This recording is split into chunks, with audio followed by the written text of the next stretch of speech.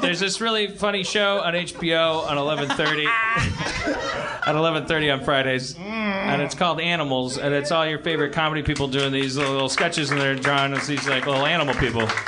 And animal people. They're in the back going, he's never seen the show. I have, not that much, but I know they're not animal people. They're animals. I'm not going to define their show.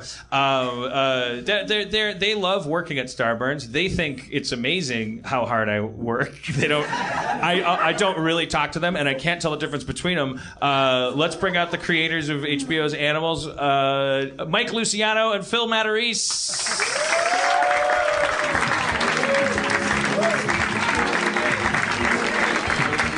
Hi. Hi, everybody. I'm Phil. Damn, I'm Mike. Phil. I was gonna say, they're gonna come out and sit, and Phil's gonna sit here, and Mike's gonna sit here. You nailed it. Because I'm top billed, so I always just want to make that clear off the bat. It's easier to say Mike and Phil, but I just want everyone to know when you see the credits, created by. It's not alphabetical. But if you're talking to friends and everything, you can say Mike and Phil. You know, it's. If you guys totally commit to this glasses, no glasses thing, there's not going to be a problem. Like, I'm always going to know from now on. Mike, Phil, easy. And we're also different people, too. So That's also the other part of it. Looking at what my face looks like? That's the other thing. I don't know. Maybe that. Take off your glasses for a second, either Phil or Mike. Okay. Now look at this shit. Come on. Are you fucking kidding me? Now imagine if they had the same haircut, which they did a week ago. You know what? I don't. Fuck you guys. Come on, Dan. No, but it's because I've been going to. Animals so white, Mike. I confuse people that are way less identical than you guys. I get in trouble like all the fucking time. This sounds like a Dan problem, then, doesn't it? Yes, it is, and I've been honest Not my about face. that. And you guys have put up with a lot. I should obviously, but I swear to God, there was one time when you guys were coming over. We were going to go to Comic-Con, and I said to my then wife, Erin McGathy, I said, they're going to be here in a half hour. You need to help me with something. These two guys fucking look the same. And she's like, come on, grow up and Google them and figure it out. And I said, okay. And then I came back in and I said, come here for a second. And I sat her and I said, you fucking tell me, give me a mnemonic device. And she was like, Phil Hat, because it was like a South by interview or something where it was like a person and it was like a perfect setup because it was like, so what's it like when you do the thing? And there's like one of you in a single, and it's got your name, and then the other. And Erin went, oh, go, boy. But she was like, for pride's sake, she was like, well, Phil's ears are farther up. Yep, that's it. and whatever she said, we did say she was like, okay, fuck it. It was something with the ears, and whatever it was, I swear to God, like I'm not doing it as a bit. Like you guys showed up, and I looked at ears, and we had earmuffs on. Yeah. Hi, Dan. Hi. And based on ears, like did this thing where I was like, this is Mike, and you went, I'm Phil. And the ear thing. All right, so that's the end of my story. But the glasses thing is fucking great. This is good. You got to keep them on, baby. Try to stick to it. All right, so for me, it's Phil, right? I'm Phil. You're Phil. Yeah. Phil, you look a little bit more like Andy Garcia than Mike. Thank you so much. That's how I'm gonna go along with that one for now. That works. You look a little bit more like Jewish Hans Gruber. Okay. I'm not Jewish, but I'll take it. That's a pretty good deal too. All right. Well, anyway, so actually, no, that fucks me up because you guys both look like Jewish Hans Gruber. I take it back. You're Andy Garcia. You're not Andy Garcia. let's talk about Thank you, Jeff. Thank you, Phil. Right? Whoa. See? Yeah. that's right. Fucking. I'm writing in my notes. Phil. He's got it. Phil He's been Andy working Garcia. with him for a year. Phil Andy Garcia. I just my technique is when I walk in a room, they're always both there. So I always go, well, if it isn't Mike and Phil, That's good. bring it in. That's real good. Always works. In no particular order. Yeah. All right. Enough about that. No, let's talk about How you guys. important is it to be a writer, especially in animation, to have a beard? I think it's a necessity. You have to. Am I the only guy in Hollywood that doesn't have a beard? And also, is the reason why I don't want to get up in the morning and write is because I can't grow a good beard. I grow a very patchy Johnny Depp. Who was that Asian guy in the red carpet who had the worst, patchiest beard of all time? I grow that kind of beard. So Jackie Chan. If I grew a sexy beard, would I be a better writer? Is the question I have. Yes. Yes. Yeah. Says Dave Klein, who has a giant beard. All right, so like, what was it? A year and a half ago, you guys, you guys had this thing on the internet: pictures of animals, dry comedy, like 8 frames per hour in terms of glacial, like because it's just like drawing of animal doing setup, like doing kind of like. Very organic, kind of improv style. I'm gonna get a soda. Oh fuck! He's so jealous because there's people that draw up here. It's just, I'm just sitting here and it's hot. Go get a soda. Yes. No offense. Oh, okay. None take. I'm gonna come back though. I'll come back really quietly and I won't interrupt. I get it. No, I get it. Yeah. Got the old Harmontown standbys up here. Yeah. Then these 2 young guys walk in. Mm-hmm. Throw it all for a loop. Mm-hmm. I'm sorry, I'm not Kumail, you guys. No, you guys. We have an HBO show too, though. So if you're all very quiet, being TV, you can see something you very rarely see in nature. What? The Rob Schrab going out to get a soda. To be an artist and to invoke the Schrab passive aggression is like that strongman bell that you ring. Like you guys to the top. He wouldn't be intimidated if you guys just doodled something on a napkin. Yeah. You guys are on HBO, and he was like, "Fuck, what am I doing with my life?" I gotta go. I got 2, baby. That's good. But you guys are self-starters. You're like the weekend, the guy. Not the 2 days. Right. The concept. The one guy. This is post-internet. Like, oh, these guys on the internet do a thing. Now it really is the way it works. Like, you guys are self-starting internet dudes. Like, you started doing this thing as it is on the internet, following your passion, making yourselves laugh. Channel 101. Then went to Channel 101. New York. Channel 101 New York, baby. Then went to weird take. What was it? The New York TV Festival. Yeah. Where Mitch Hurwitz was like, "You guys are awesome." Yeah. And the Duplass brothers were like, "You guys are awesome." Yeah. What is Mitch's stake now? Oh no, he did a voice in 2 episodes. He's my dad in an episode, but he. But does he like?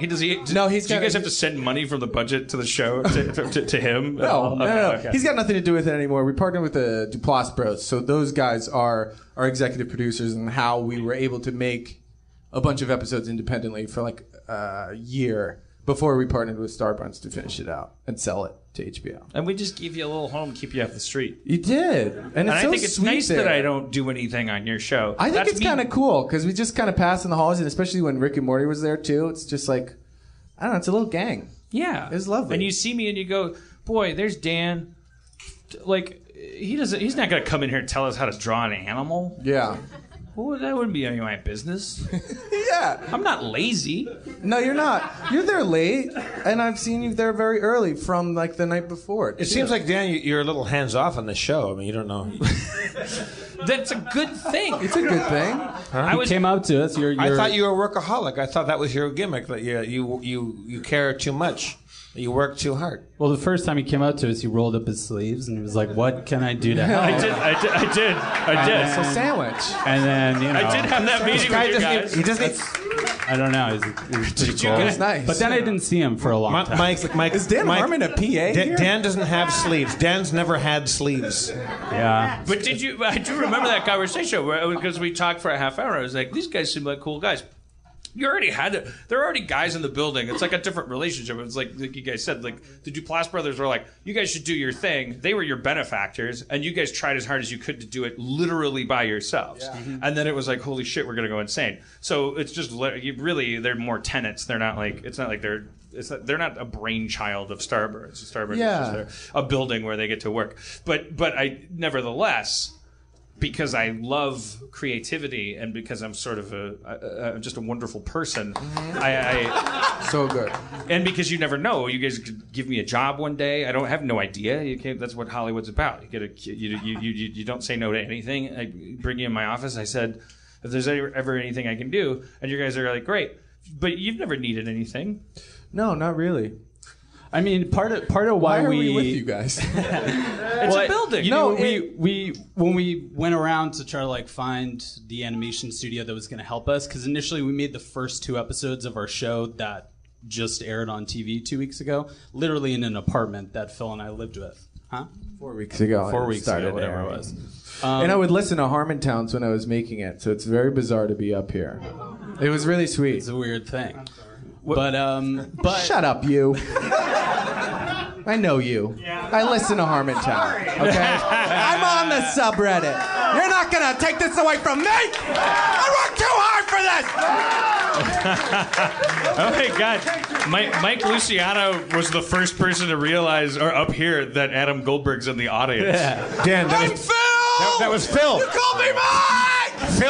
Phil is Andy Garcia. yeah, there could be a lot Phil of is Andy Garcia. yeah, there could be a bunch of Andy Garcia. Mike is Neil Berkeley. Yeah. You see what you did? Mike Neil Berkeley, Phil Andy Garcia. This is the problem. This is the problem that keeps happening. My mnemonic device keeps being the guy that doesn't look like a Phil is the Phil. And I keep flipping it So back I and look like forth. a Phil? Tonight, I look walked like a into the Phil. green room and it was like, you look like a Mike. Thank you. Phil is an That is a asshole compliment. name. Every dumb dad or every fucking fool in a commercial is named Phil. It's kind of hack. I can't. Being named Phil is hack. It's like a main character named Phil. Now, Dan, just invert that in your mind. Like he's the non-intuitive Phil. Like that. That's your connection now. I mean, the original thing, I started panicking that first meeting. You guys remember? I was like looking at your shoes because I was like, Mike's wearing Nikes. What are the odds he'll continue to wear Nikes? And then they fucking like... We go all crazy. Because obviously that's the first thing that happens when you get successful. You're like, how many shoes can I... exactly. That's for number many one. shoes. I am novio riche, so I'm trying to buy up the whole shoe store. Go ahead. Mike and Phil, how do you guys know each other? What's your origin story? We met at an ad agency in New York that we both worked at. We just kind of started doing this thing, weekends, nights, and it sort of snowballed. And what's the dynamic between the two of you? One guy's the more the dry guy, and one guy's the over the shoulder comedy guy. A lot of or, tension, like, I mean, generally. Just a friendship tension. What'd you say? Oh, tension. Tension. Yeah. who's the Schrab and who's the Harmon? I'm the Schrab, and I wouldn't say he's the Harmon necessarily, because Right. I want to be the Harmon. But yeah, I do the drawing. Mike does the editing of the dialogue because it's improvised, our show. So that's actually a huge, or it's like a big step, I would say. And we write it. We write everything together. We write all the episodes. And Do you guys ever fight? Do you guys have tension in the edit bay? Or we're writing season 2 now, and that's the most difficult part. Is like, it's so much of writing is sitting there quietly resenting the other person for not agreeing with everything you're saying. It's so your guys' fundamentally experience? like. Is that your experience? Yeah. Yes. I heard you and Justin at that one live Rick and That was Morty, and amazing. that made me feel so good Yeah, knowing that totally. you guys Dude, like but you have hate no each other idea, too. not to pull rank in a format sense, but this is essentially a sketch show. I know you guys do like Oh, yeah. more Yeah, like yeah. larger things, but like fucking story breaking. Like Yeah. if it's like it's an exercise in frustration. It's an Asperger friendly format. It's like, but then it's like not when I say Asperger friendly, I don't mean that it's like it causes joy. It's just like, but it's like. You have to have an attention surplus to story break. If you have an attention deficit, and I'm not saying that anyone clinically does, Justin, I mean, Did you it's just like fart 2 times? I just farted. you fucking farted. Mike. But Justin is like you guys have hung out with Justin. Like Yeah. his genius is from his fucking he cannot he gets Yeah. bored so quickly. So bored. You get so bored. The bored guy. You get Rob bored. Schrab's back, everybody. Welcome back, Rob. Hey. Rob, you want to tell us briefly about your adventures while you were away? Yeah. I got a delicious, actually incredibly refreshing Sprite drink from the concession area over there. They offered not to let me pay for it, but I gave them a tip anyway. That was fun. And then I saw Abed Gaith there. We shook hands. I think Abed had a thing like I invited him to the show because he had a thing you wanted to talk about. Oh, Sorry to burp. That was now. gross to see that this close. When you burp, do you also pee? What happens? What happens? What are you I'm hiding in from Three us? Stooges bathroom. Not everything is connected to a lateral thing. I don't always fart when I cough. Does that make? I thought We're trying to find out how the plumbing works. Doesn't everyone every once in a while you're coughing fart? Isn't that something that happens? Push. My, There's a lot of stuff. my question was, when that happens and you're 1 foot from someone, what is your like? Do you say If you cough and fart, you should disclose that I farted, so you're not trying to bury the lead on that one. Yeah, I think you're being a good person for that. But sometimes then the context can come in. Like you could be on a first date. Like just try not to cough. I guess. I don't know. Yeah. Coughs are dangerous. Or turn up the can kill ya. music. But you know what? First dates. What am I talking about? Fucking first date. If that's what's going to happen. That was the chair. That was the chair. Whose chair? And now you do the first date thing where you go, I swear to God, it's the fucking chair, baby. Wait, what else am I curious about with animals? What kind of animals did you get? No, this is what I'm really curious about as a writer, because I've seen the show. A lot of these people have probably seen the show. How many people have actually seen it? Yeah. Cool. Okay. Great. Thank you. That's not enough. For the listeners that only are hearing this podcast out on audio, more people raised their hands than clapped. So I didn't specify, so yeah. What I am curious about, because it's got that very organic style, there's obviously clearly a lot of improv happening, and I'm very curious because you guys have all these. You have A-list like comedy people coming in to the Starburns recording booth in beautiful downtown Burbank. What A-listers? Aziz Ansari, Chelsea Peretti, Molly Shannon, Jessica Chastain, Danny McBride, Manzukis, Kroll. John Lovitz is a good friend of mine now.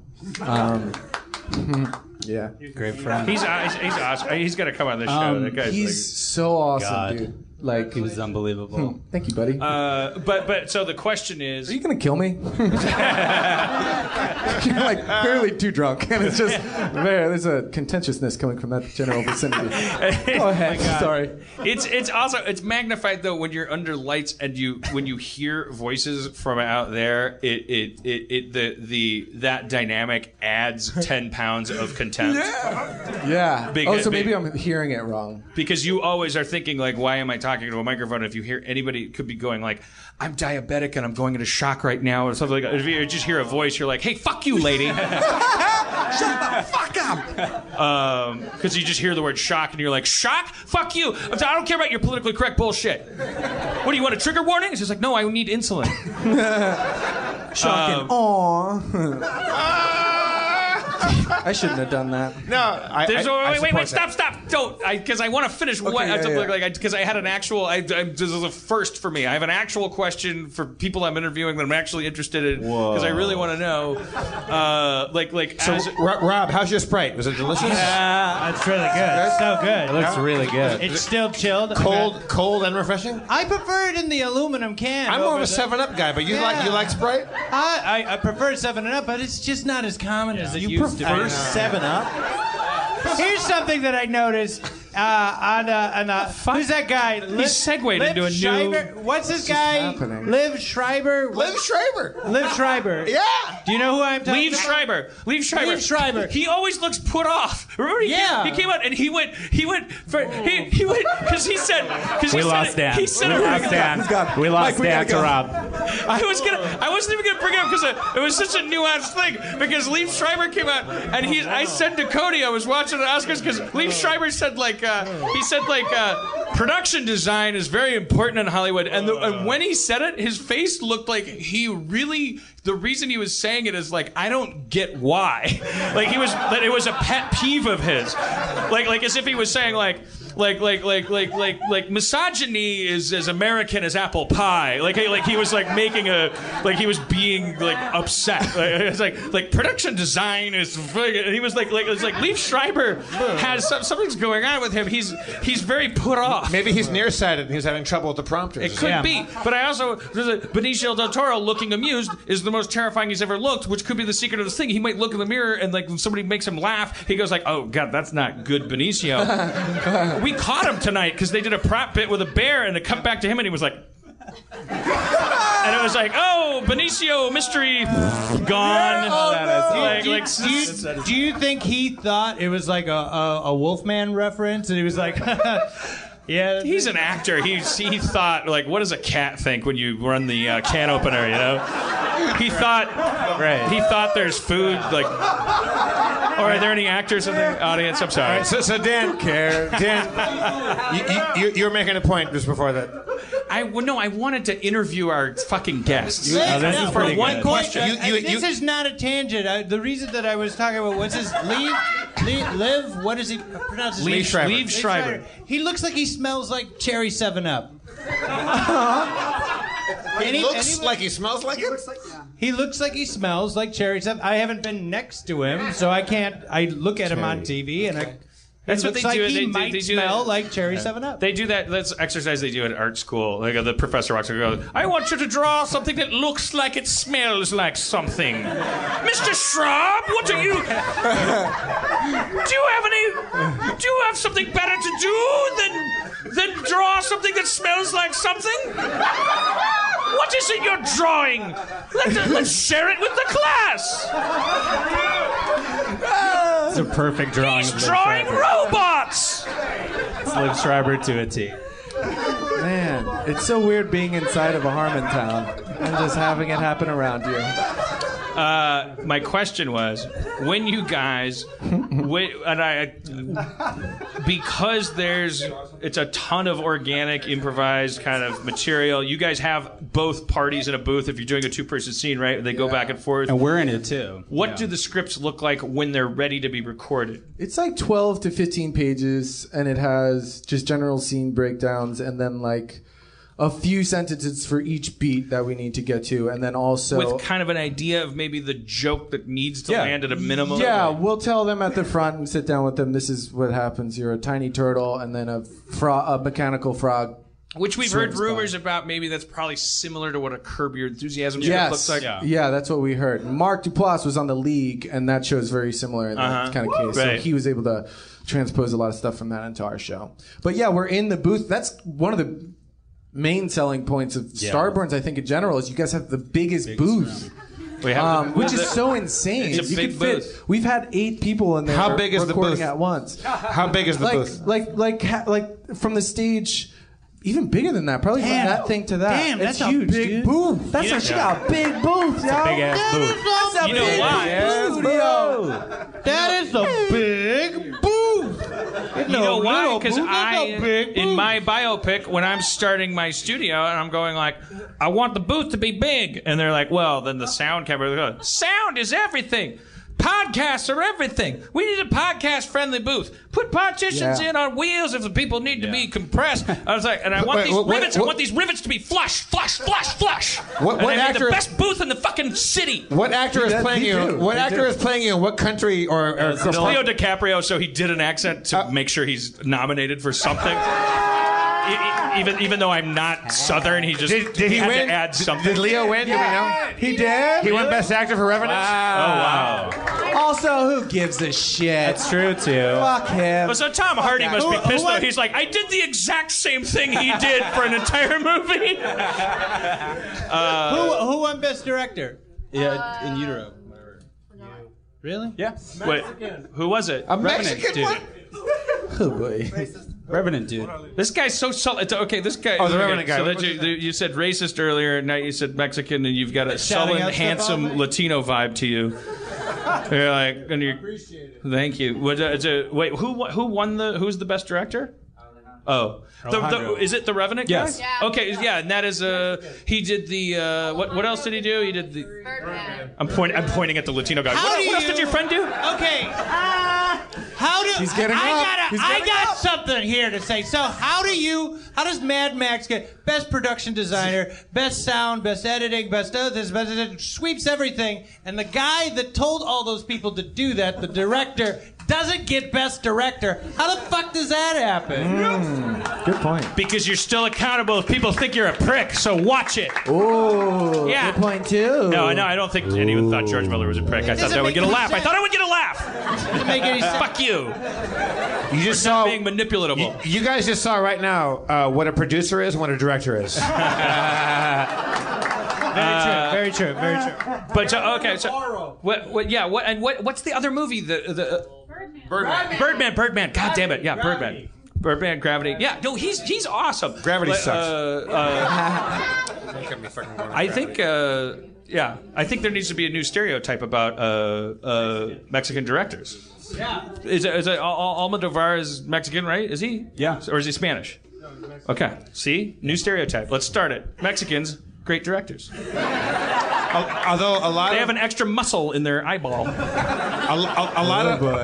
A lot of Mexico's sending a lot of the rapist directors up here. I'm sure, yes, Mexicans, great directors. And I'm sure some of them are nice people. A lot of rapists, a lot of criminals. We have to put a director-sized hole in a wall around America. There needs to be a director-shaped hole in that wall. We're going to build a beautiful lens. It's going to be very, very, very good lens. I'm going to talk to the best lens makers ever. And I'm a negotiator. I've done a very good job. I've made lenses for things. I've gotten awards for seeing. Is this Leo DiCaprio playing this character too? I'm a Leo DiCaprio in Trump. Yeah. Oh my God. I'm gonna very, very do the thing. Spencer, who would you cast as Dan Harmon in the Dan Harmon biopic? Judd Apatow. You would have him be the actor? I think he has the chops. Yeah, but I think Robert Downey Jr. is just go with the obvious choice. Yeah. Dan, There's no shame in going stop with the being a obvious producer choice. for 1 second. Just seems go with RDJ if it works. If Mike, it's obvious. Mike and Phil, who would you cast as Dan Harmon if you had to make a biopic? If you had anybody you wanted, all the budget. You know, for people who have an improvised show, we should have had a joke ready at hand. I was looking for an Andy Garcia route. Let's bring it into your wheelhouse. But what animal should I play when I do your show? Oh yeah. Oh, it's got to be New York City based. Probably a dog, like some sort of like your dog. That'd be good. Like which golden doodle? Yeah, that'd be fun. I'm in. Although Let's do it. Spiritually, I am. Not that this would make it a funny sketch, just to make me. But a sea otter. I've always seen myself as a sea otter. Yeah. They float on their back and they eat food on their stomach, and they're just like. Yeah. But they don't build dams, but they're almost beavers, but they don't work that hard, and they're just like. What's that? Yeah, when they have sex, they grab onto the female's nose and rip off their nose sometimes during intercourse. Wow. Whoa! Kinky. I hate when that happens. Otters do that? Okay. They rip off the woman's. They rip off their woman's snout. They grab on because they're swimming. Right. They have to grab onto They should stop swimming and just fuck. Hold on, baby. Do that shit on dry land, you know what I'm saying? It's like you swim to shore and start doing. Don't have to be biting on the nose and shit. Get on the beach. Yeah. Do that otter fuck. Start swimming. Well, trying to swim fuck, man. Rob Get on the beach. Rob has a Get on 5-minute the stand-up set about otters. It's just pretty good. Biting the nose. Get on the beach and fuck. Why are you fucking in the water? Get on the beach and fuck. We didn't have more otter nose per capita. Dan, I'm sorry. I think Rob's got the part. That was pretty. Yeah. You make him an otter. Make him the otter. Rob just auditioned for the otter and got the part. I'll be a golden doodle. I'm fine. Would you? What do you, anything else you guys want to pump out? Because the thing is, I got. There's another guy that I gotta get up here. So. Just, let's watch if you could, it's on HBO Go, it's on HBO Now, it comes out a day before Fridays. So every Thursday, if you're at work or whatever, there's a new episode out. And I think our show's gonna have to be a word of mouth sort of thing. Yes. So the more Just read those down. some stuff, we just need cool people to tell other cool people about it. This is the room we want. I know it's on HBO, but we're not getting enough stuff. It's not for old people, it's for young people. Not for old people. They got 2 seasons. If they get 3, that's helpful for everybody because it's like actually like just like it is a really funny show and it's like everybody having fun and it's awesome and it's like and we get to hire all these awesome cool people who all have their fingerprints on the show and we all get to work on music people too. We got Kurt Vile, ASAP Rocky, ASAP Ferg. So it's a fun eclectic mix. What style of animation is it? Like, or how are you doing it? We're doing it in Harmony, and it's people call it like lo-fi because the mouths don't move or anything, and it's kind of stop motion-y in a way. But it's a really weird. eclectic mix. Like some of our backgrounds are photorealistic looking. It's a mixture of high art and low art. High. Little on the nose. Crazy, little on the nose, like a beaver, like a sea otter having sex. Little on the nose. It was a little on the nose. Thank you. All right, well, thanks. Thanks so much, guys. Thank you, guys. Mike Watch and Phil from Animals on Animals. HBO Fridays at 11:30. It's on slightly earlier on HBO Go, and then that drives traffic to the HBO Go Plus turnstile, which makes a wheel spin, which I think Universal then makes a chicken pop an egg, and then you get a free dough. Dan, pop quiz. Who was the one sitting closer to you? Okay, I gotta flip it because this was Phil. Right? Yeah. You did it. Yeah, but I had to flip it 3 times to remember it.